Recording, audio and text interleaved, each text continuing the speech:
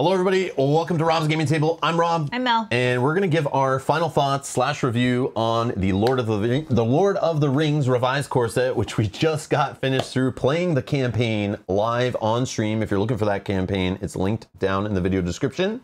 So we're going to talk here for hopefully like 10 minutes, go over our thoughts. We got some notes.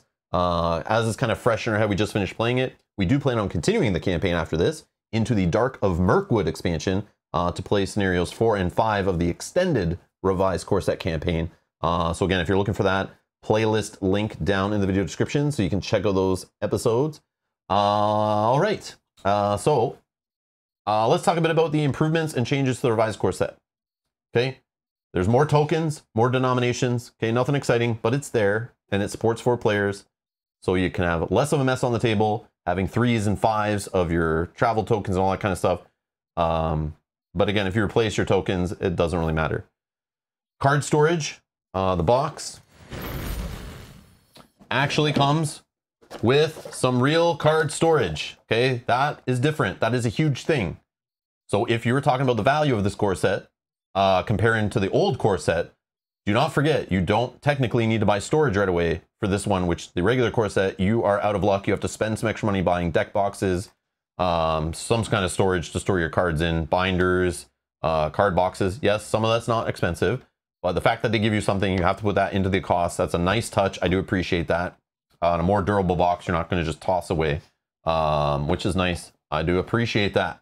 Also, we get the new Learn to Play and rules reference, if you can pass those over, which is huge. These are huge things. I love when Fantasy Flight Games started doing this in the mid 2010s or whatever, sometime 2014, 2015, I think. So you have a Learn to Play, redone, reorganized. I love it. Clean, gets you into play, gives you the rules you need to get into started playing. And then any of the more complex rules are right here in print. You can read those, look things up as you play. It's great. All the timing windows, the more advanced stuff when you get there, all included. Great. The original rulebook, which I do have here, it's not as cool. It tries to mash together a bit of both of those things, but can be a little convoluted, but it's still okay. It's fine. But it's the way they used to do rule books, which isn't as good, not even close. So you get an improvement there, and you also don't have to like search online and print stuff off like I used to. Look at this, from when we used to play 2014 FAQ version 1.6. Obviously I printed this on my color printer, not my works color printer, I swear. So this is what I used to have to do, is print this stuff out. You still do for the FAQ, but the rules reference was also an online thing for a while there. Now you get it in the box, which is sweet. So much appreciated. Getting the nice rule book. That's sweet. What else? We got new card quantity for 4 players. So enough cards to play with 4 players, kind of like a sample cards. You have 40 card decks playing mono sphere decks for 4 players, but you get 1 full play set, enough for 1 player to not have to buy a second core set and get cards. And Mel, what do you think with the 2-player support from what we saw in the decks we played and that kind of stuff? It's definitely nice to be able to have 3 copies of a card in my deck and 3 copies of a card in your deck, which is... Or 2 in mine, 1 in yours, and stuff like that, if we have the same color heroes, like the same spheres. Yeah, definitely nice in certain situations for sure. Yeah, it made it feel like you don't need to buy a second core set. Like, even with 2 players, I felt like it supported it more, kind of like Marvel Champions and Arkham Horror core sets did. It's just nice to have those 3 copies of cards so you can split cards up. You have 8 copies of Gandalf, so you don't need to hunt down extra core sets for that. Yeah, you have 3 copies of cards, you probably wouldn't even ever put 3 copies of cards in the deck, but it's nice just to have them, so if you're building for more players, it takes longer before having to buy more core sets to support, like, extra players if you're building for them. But if you have extra players, and they go buy a core set, they have a full set for themselves, so they can build from all the cards they want. So that's a nice improvement. I think it definitely helps with the difficulty curve, that you have more cards to build and make better decks with, as we just saw from playing the 3rd scenario there. It's actually, I think, more beatable than if you're just playing the original core set, which had like a lot of 1-ofs. I think it's almost impossible to beat that last scenario without some luck in the original core set, just because you had less cards to use. With 1-ofs for sure. Yeah, with lots of 1-ofs. It was a dumb play, but I'm very impressed in what they did here. I think this is the right way to go forward. Give the player all the cards they need for that little extra cost. I think it's worth it. One bad thing was no player reference cards included here, but they put them in the Dark of Mirkwood pack. They included 2 reference cards, not even 4. So I don't know what the deal was there, why they didn't give you 2 or 4 of them in this set, but by the time you actually buy that scenario pack. You don't need reference cards anymore because you've already played a bunch with your core set. You kind of know the game. You're out buying new stuff. So that was kind of a big dumb mistake. So hopefully in future printings of this revised core set, or maybe online, they offer players the nice little reference cards that come with that expansion, little two-sided reference cards. It would be nice to have 4 of these to pass around the table if you're playing 4 players. That's a kind of a miss. I think it was kind of dumb not to include that. So I have to mention that there. That's just, I hope something that improves there. So you can find references online, or if you buy that Dark of Mirkwood pack, it comes with reference cards. So you might want to purchase that when you get your revised core set, just so you have reference cards to help you, or if you have a new player at the table, it's nice to just throw one at them. Campaign mode. Adding to the replayability. Mel, what are your thoughts on the campaign mode? The big new elephant in the room, the new stuff in the core set, the thing I wanted to spend money to buy cards I already owned, to buy a second core set. Tell me about the campaign mode. I really enjoyed the campaign mode. I thought it worked well, at least for the first 3 scenarios. We haven't played the 2 in we're just talking about revised core set. Just the revised core set, so I think it worked well all the way through so far. The boons and the scars are really interesting, and I think they add interesting balance to the game. Yeah, I like the boons. It's really simple. It feels kind of like on the level of Marvel Champions campaigns, which I always say are kind of like lame. They don't really add too much. But that simplicity is kind of nice, actually. I never played the Saga boxes yet in Lord of the Rings. I own them all, but I never got to play them, so I never experienced campaign mode back in the day. So this is my first time experiencing campaign mode in Lord of the Rings.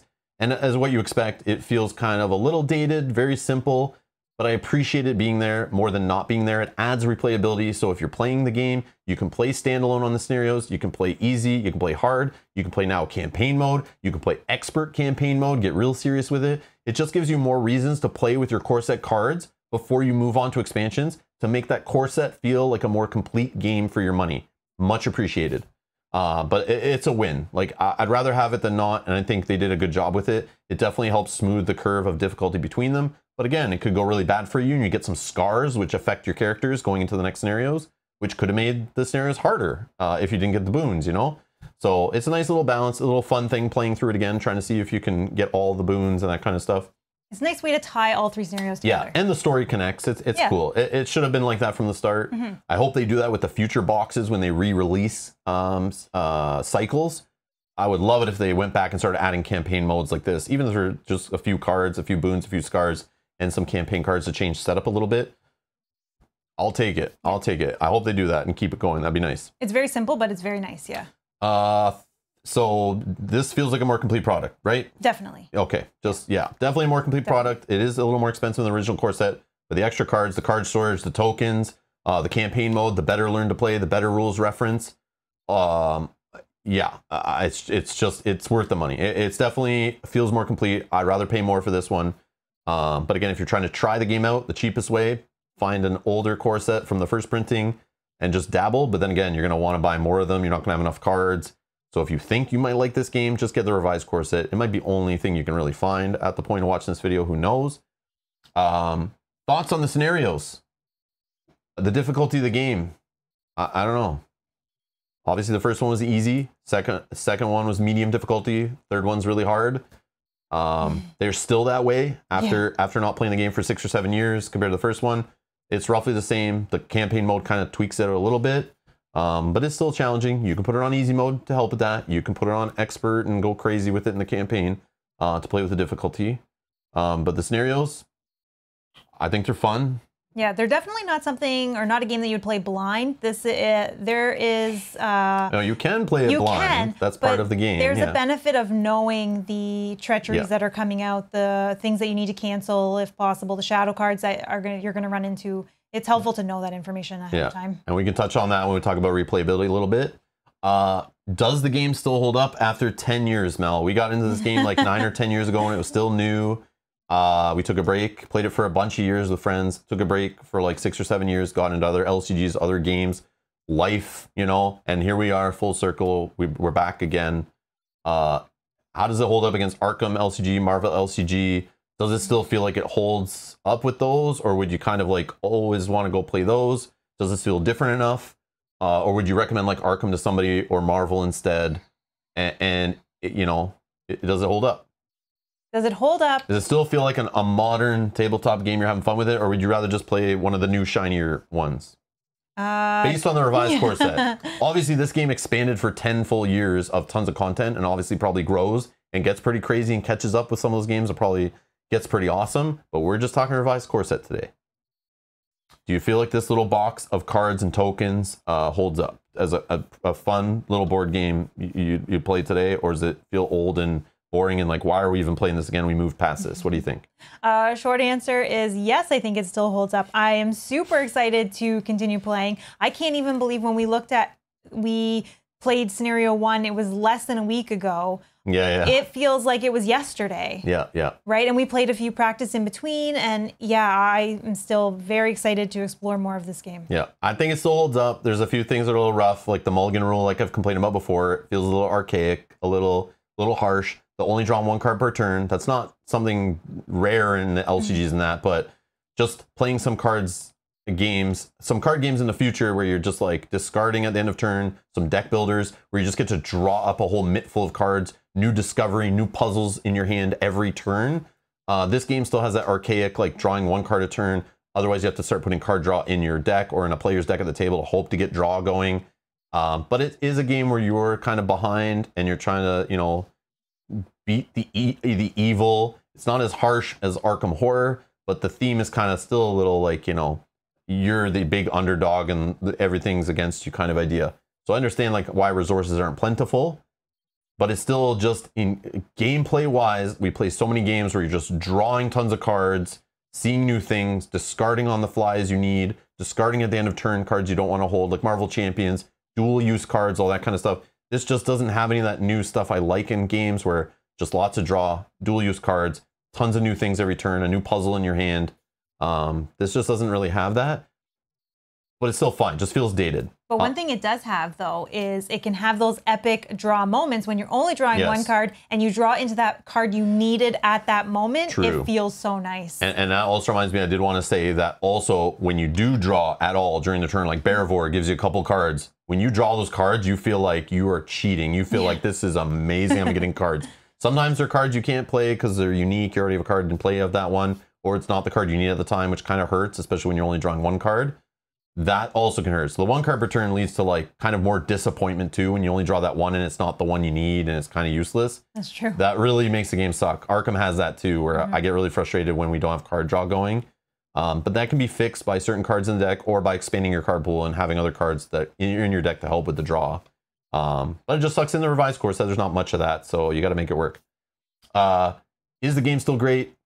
Yes, it is. Yes. It holds up compared to Arkham and Marvel. It's its own thing. Yes, it has the same DNA, feels similar, has a lot of similar aspects, but it has the Lord of the Ring theme. That cooperative feels there. The fellowship working together, the dealing against the big bad Sauron, all that kind of his armies and everything. That's all there.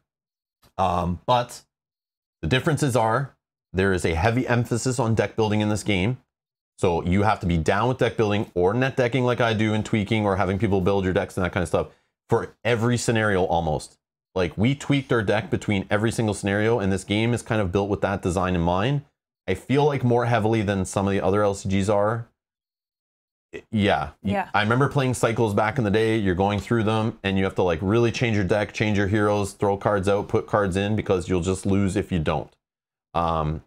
This kind of has that a little bit in the core set, but it's not as bad, but it eventually gets there. But it still has that. So if you're into deck building, if you're into the I call it the trial and error replayability, where you like play blind, you fail, you see what happened, you go back to the drawing board, rebuild your deck later, come back the next night, try again. Oh, this enemy showed up. I didn't see him last time. I don't have anything to deal with him. I need to mulligan for that next time, or I need to tweak my deck to handle this, or get a different hero, build my deck different, try a whole different deck, have my buddy come over, play 2-player instead, whatever. That happens in this game a lot, I feel. So if that is not for you, you might want to stay away.